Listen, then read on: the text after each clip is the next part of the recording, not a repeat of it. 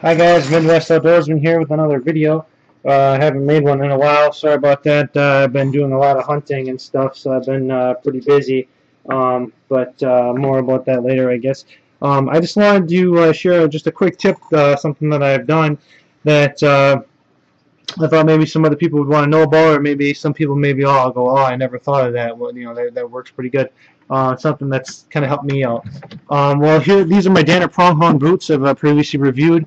These are my favorite boots so far. I'm going to get into them here. I'll show you why in a second. And as with a lot of these hunting boots, they got nice laces and they go up quite a bit. These I think are the 8-inch models. You can get boots a little bit shorter or some longer, but these are what I like. But one problem I have with them is, okay, you can tie your boots and even like that, that's fine. But then when you go through brush and stuff, even if you double tie them just like that, you have a lot of problems with, especially if you go through raspberry bushes, that kind of stuff. You have a lot of problems with them coming out, and I'm constantly have to, untie them. And I've tried tying the knots in all different ways, and no matter what I do, it doesn't seem to work. So I figured something out that really works well, and it's pretty cheap and simple. You can buy like ankle gaiters and that kind of thing, and they're really pretty expensive. And I figured out you can just take, this is just a cotton crew sock, all right? Cut the end off of it, okay? Cheap, probably got some old ones laying around, okay?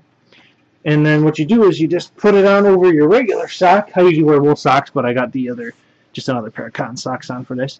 And then you put it up above your shoe like that, roll it up, and then you take your shoe, put your shoe on, your boot or whatever, lace her up, because I do a lot of deer drives in Wisconsin and stuff, and there's tons of popple thickets and raspberry bushes and stuff, and that's why I've also reviewed those Cabela's boarhide shields for your legs. It really helps save your legs, but this is a great combination with that. So now you got this, right?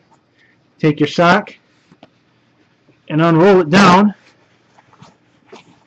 over the top of your boot laces like that. And looks kind of weird, some people might think, but you know what? It works. So you've got, not only do you have your shoelaces are protected.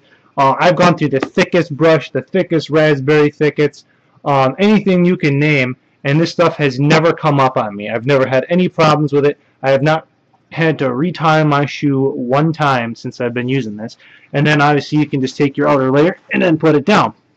And, can't even tell or whatever. I don't know if you're really worried about looks.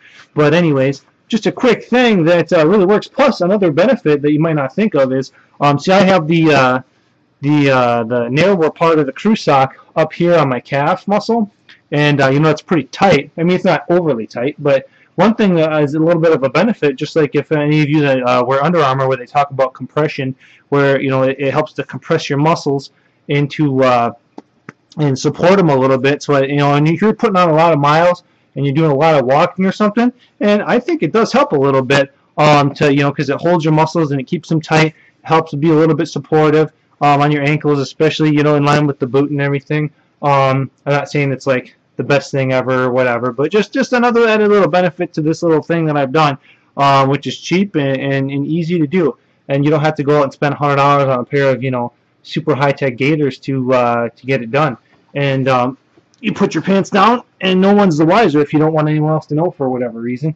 And it works really good. So I just wanted to share that with you quick. And like I said, I haven't had my shoes come untied one time, going through the thickest brush all day long, putting on miles and miles and miles of walking. So if you have any questions or anything, go ahead and feel free to comment, and I'll get back to you. Otherwise, I just figured that you'd want to know about that. And thanks for watching. Bye.